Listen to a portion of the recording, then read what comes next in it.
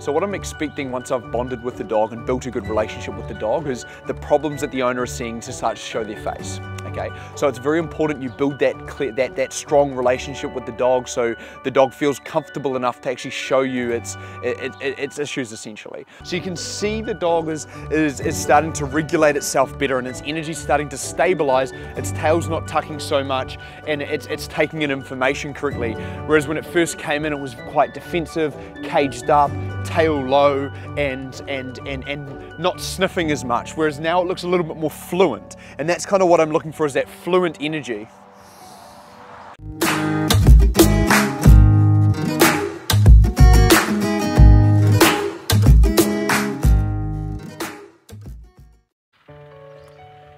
So we've got a Leonberg here, and she has come to me for some training.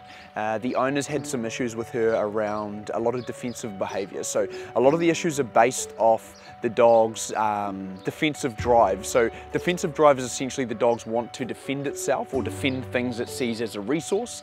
It can be seen in a number of different situations in different environments and different scenarios.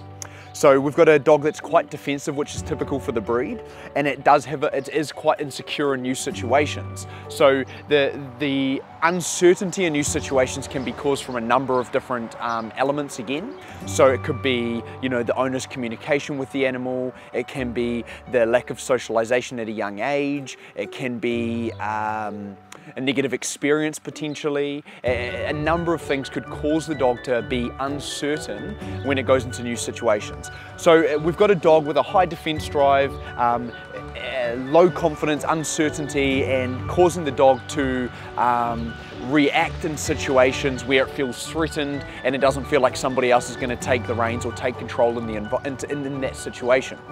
So in terms of why this has happened or what's gone wrong, so the owner has been seeing a few different trainers. What sometimes happens when you see a few different trainers is you run a few different communication systems. So you're running, one trainer tells you one thing, another trainer tells you something that completely contradicts what the other trainer said. So you end up trialing heaps of different things, causing a lot of confusion in the animal, which can cause the dog to feel uncertain. It can cause the dog to be insecure because the communication isn't effective. If you are going through a trainer, make sure they have a step-by-step program to get you to your end results. So if your end result is to have the dog loose leash walking down the street, make sure they have a system that's going to work for you. Okay, it's no good them doing it themselves and they being able to walk the dog. They need to be able to transfer that training to you and get the same results for you. Okay, so that is very important that they understand that is a massive part, if not 60% of the training. A lot of the time, most trainers are really, really good and they know how to train the animal, but sometimes conveying that information and getting that across to the owner and getting them to understand it can be the tricky bit. So that's what we're going to attempt to do here in this video. So the steps I'm going to take with this dog, first is going to be taking him out into new environments. So we're going to go into a couple of new environments, wander around and let her take in a whole heap of different information. The reason for that is it's going to build confidence. So I'm not going to actually try train the dog yet. I want to bond with the dog. I want to see how the dog's responding to new situations and monitor that, because the dog's had so much different types of training. What I'm expecting as I start training the dog is a lot of different responses. So I'm expecting a little bit of confusion in certain situations. I need to recondition the collar potentially. I need to see how the dog responds to physical pressure. There's a number of different things I'm going to have to work the dog through and potentially recondition in order to create a very clear, effective communication system for the animal. So what I'm expecting once I've bonded with the dog and built a good relationship with the dog is the problems that the owner is seeing to start to show their face. Okay, so it's very important you build that strong relationship with the dog, so the dog feels comfortable enough to actually show you its issues essentially. So I'm going to start that process now of the bonding process, and the first thing I'd always do is I start to give the dog a little bit of affection. I see how the dog deals with it. So what happens a lot of the time with these protective dogs or these dogs that are quite defensive is when you pet them, they kind of cling into you. So they hug into your space, they cut you off, they're always facing out from you. Their ears kind of go forward and they become alert at different situations. Their tail kind of tucks down, it might even drop below their, in between their legs. And that's a good sign the dog's very uncertain or in a very defensive state. So this body posture here is what I would say probably a 4 out of 10 or a 3 out of 10 defensive state, let's say. So it's relatively defensive. The good signs we are seeing though is she's sniffing a lot. So there's a lot of sniffing going along, a lot of good information being taken in.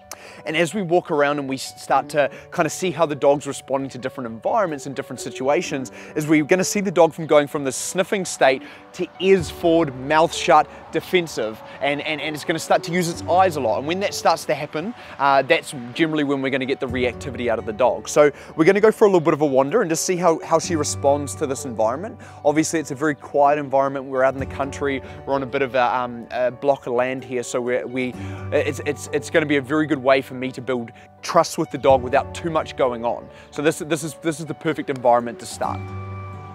Let's go. So I'm going to wander around, let her have a bit of a nosy. So an important thing to note is I'm never gonna let the dog dictate where we're going again. So as I'm walking around, I'm not just gonna let her drag me off somewhere. I'm gonna stay in relatively in control, but I am giving her that freedom again on the leash. She's actually caged up straight away, so I've walked onto the grass and she doesn't actually want to walk. So she's actually in an uncertain state right now. So she's uncertain. She's not too sure what to do, and I'm gonna apply a little bit of leash pressure. Come on, miss. Putting her heels in a wee bit, come on. Good, and then she kind of breaks through, and watch her tail lift. So she went from an uncertain state to me pushing her through that boundary, okay? So what happens a lot of the time is the dog gets uncertain, we then go, oh, I feel sorry for the dog, and we go give the dog a bit of affection, and we actually communicate the wrong thing. Okay, so you already communicate with affection. You're actually, in our mind, we're saying, oh, it's okay, you're okay, you can walk on the grass. However, in the dog's mind, we're actually saying, you're doing the right thing, continue to do it. So by me giving that little bit of leash guidance and forcing the dog a little bit to work through that changes the dog's headspace. So you can see instantly the dog's body posture change because I'm making the dog overcome things on its own. Come on. Nice, confident body posture, I like to see that.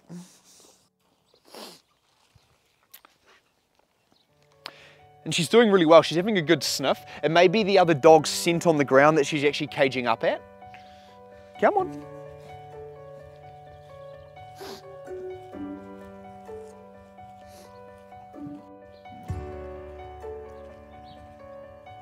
A bit of conditioning with the dog, and they've done some training. However, so she's just gone toilet. The dog going toilet is actually a good sign for me that she's starting to really relax. So generally when a dog is in a very uncertain state, they cage up and they don't feel actually confident enough to go toilet. And because they're so defensive. So now that she's kind of starting to build confidence and kind of open up a little bit, when I say open up, her body posture open up, she's now feeling confident enough to go to the loo. So that's a really good sign to me that she's starting to build confidence straight away. So just before we were walking up this fence line there, and she gave a little bit of a jump, so she kind of randomly moved, and that was like an unnatural response to me.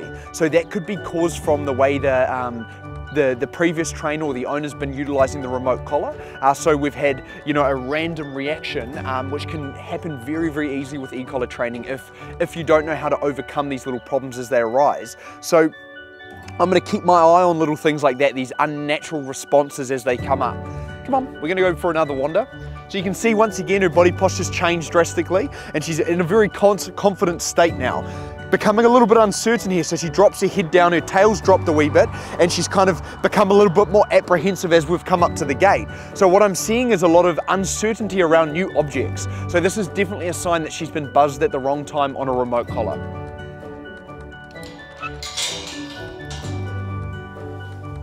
It's not always the remote collar that's done this. It can sometimes also be, you know, a genetic predisposition. So sometimes dogs have what we call a high fear genetic, and that high fear genetic is common in some dogs, and it could be the matter of the dog does have a high fear genetic. It's got slightly softer genetics, which make it more prone to having these little fear reactions, which is not a problem. It just means we're fighting genetics a little bit.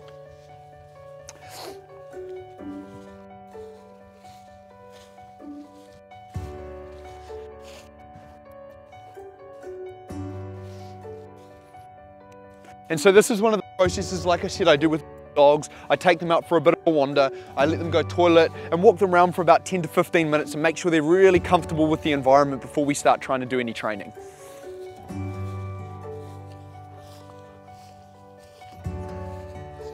I'm constantly monitoring her body posture. So again, her tail's dropped, her head's dropped to the ground. She's now starting to track a wee bit. So I'm thinking, are you going into predatory or are you still uncertain? To me, she still looks a bit uncertain. She's just kind of taking in the environment again.